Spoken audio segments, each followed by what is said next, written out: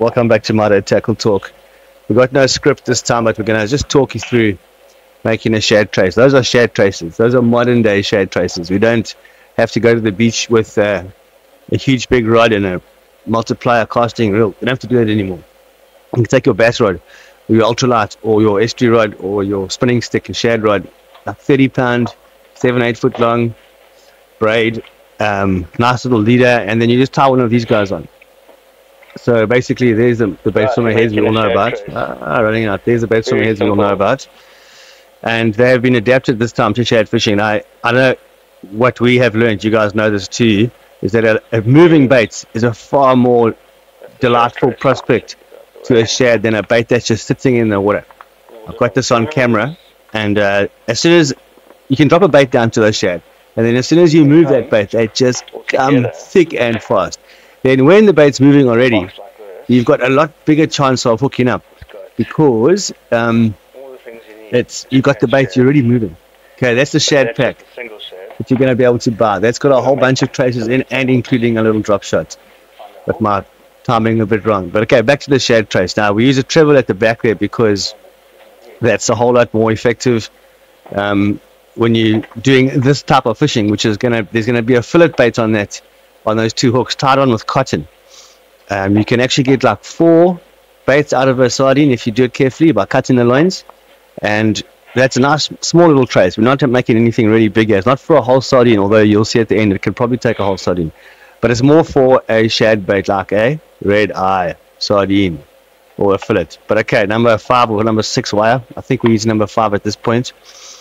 Shad season coming up in 2 weeks time. We're going to be stocking that cool little shop at the RB Center, RB Plaza, whatever it's called, in Port Shepstone, and you can get a promotional run of these items there. In fact, you can buy all kinds of stuff in your shop. It's a beautiful little hardware store, but now it's a hardware and fishing store. You can get MYDOs and brew baits and all kinds of stuff there, just next to Kentucky. But okay, that's the first knot. I'm talking over it. That's a rigid knot. It just helps to keep that hook in the right place. Okay, when you're dragging along, it's ready, poised to strike. When that fish hits your bait, you're already half striking because you're winding. Okay, well, that's at the back. In the front there is going to be a little 2-0. It's a kennel round in this case, but I don't really mind using the shorter wire hooks that are so damn sharp. But the front hook mainly acts as a bait holder. It just keeps the bait, or it just starts the whole thing off. Another knot. Terrible knots, these things to tie. Absolutely terrible. Haywire twist, like 3 or 4 of those things. Get it all straight and then close it off with a barrel. You only have to do 1 barrel. 2 or 3 barrels. Especially with this light tackle stuff. Although, because we are fishing in the surf zone where the garrick and cob are, you could easily make a mistake and hook one of those fish with this trace, because it's a moving bait. It doesn't really seemingly apparent got wire, because it's got a short little leader, and that wire and the hooks are literally buried in the bait. So what you've got is a fillet bait. It's going through the surf zone with a shad off. You'll never miss the shad, ever. You'll go from being a plonker shad fisherman like I was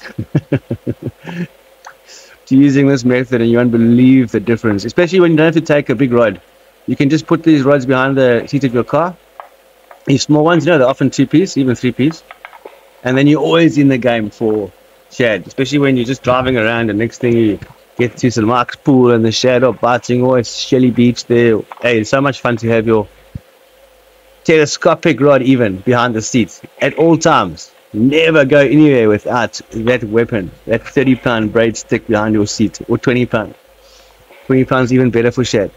But like I said, you could easily hook a big fish. The other day, one of my customers caught a pig-nosed grunter on his on his shad tray. So yes, you've got to just have a decent line. You've got to have a line in the water. That's all there is to it. And this is a very good way of doing it, because it's so multifunctional. You're going to wind it so it doesn't go in the rocks. You don't let it go in the rocks. It's going to show you how to put a little fillet bait on you, or a little red eye sardine. There's a sticker. But that's how it goes.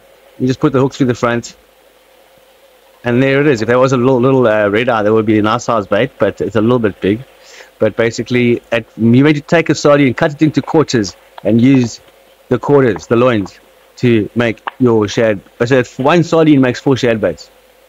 That counts a lot. Sardines get expensive when they run out when you're on the beach. Anyway, that's the redhead that's going to Richard's Bait to Neil.